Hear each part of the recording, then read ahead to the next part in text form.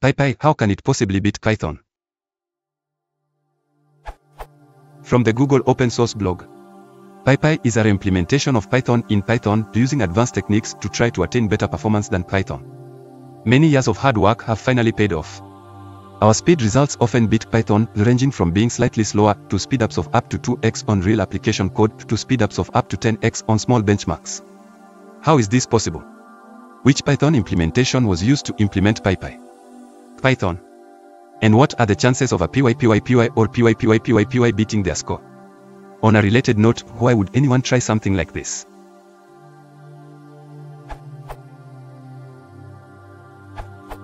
PyPy is implemented in Python, but it implements a JIT compiler to generate native code on the fly.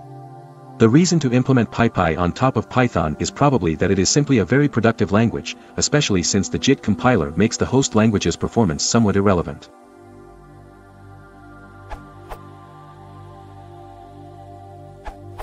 Q1. How is this possible? Manual memory management, which is what Python does with its counting, can be slower than automatic management in some cases. Limitations in the implementation of the Python interpreter preclude certain optimizations that PyPy can do, for example, fine-grained locks. As Marcelo mentioned, the JIT.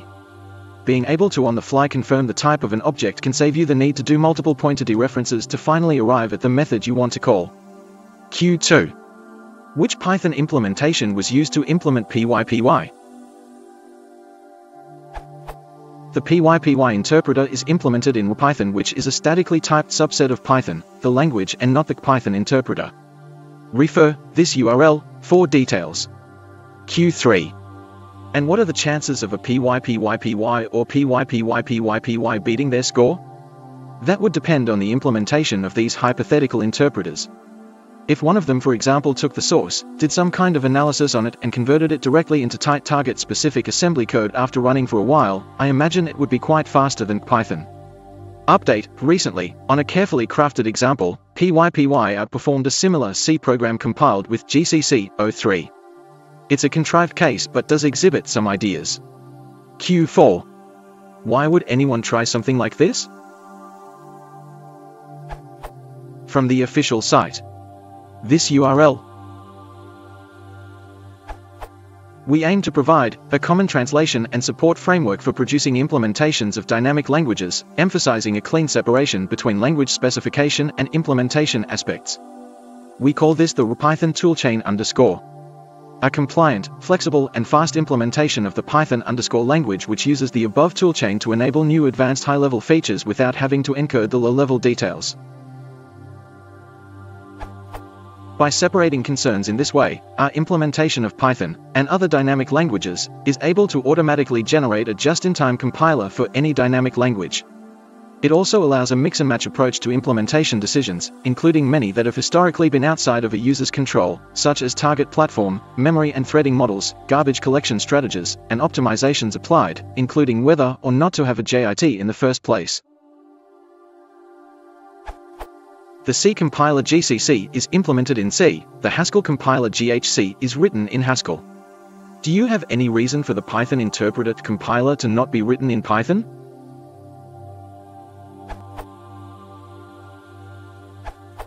PyPy is written in restricted Python. It does not run on top of the Python interpreter, as far as I know. Restricted Python is a subset of the Python language. As far as I know, the PyPy interpreter is compiled to machine code, so when installed it does not utilize a Python interpreter at runtime. Your question seems to expect the PyPy interpreter is running on top of Python while executing code. Edit: yes, to use PyPy you first translate the PyPy Python code, either to C and build with GCC, to JVM bytecode, or to .NET CLI code. See getting started.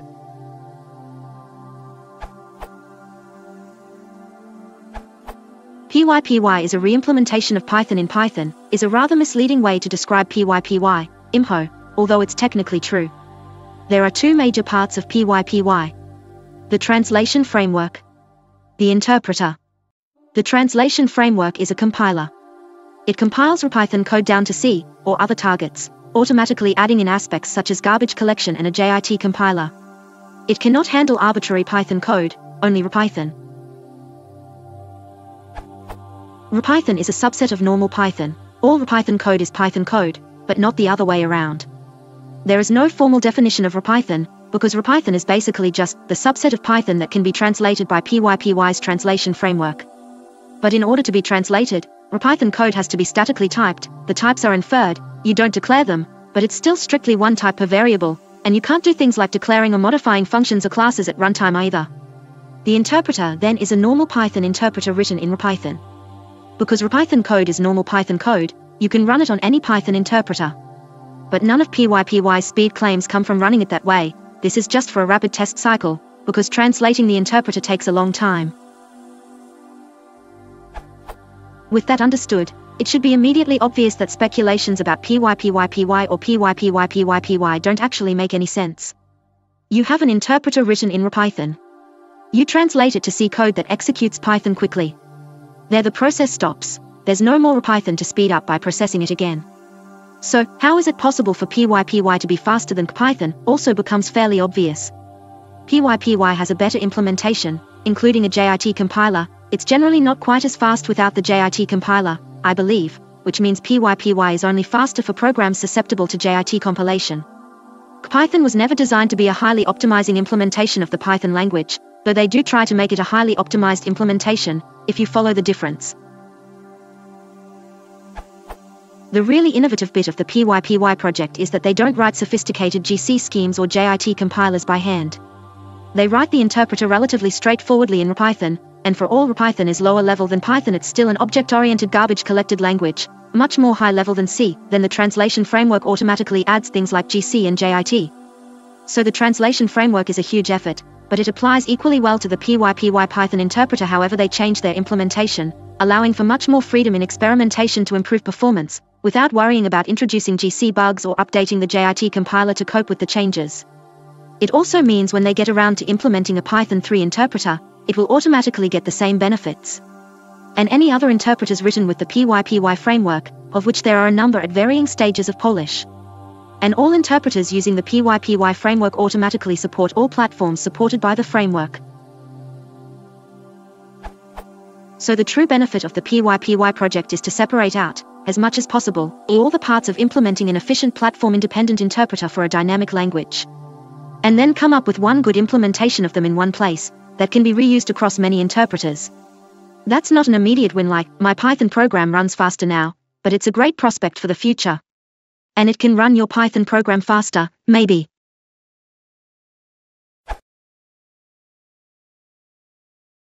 If you want to support the channel, please consider liking and subscribing.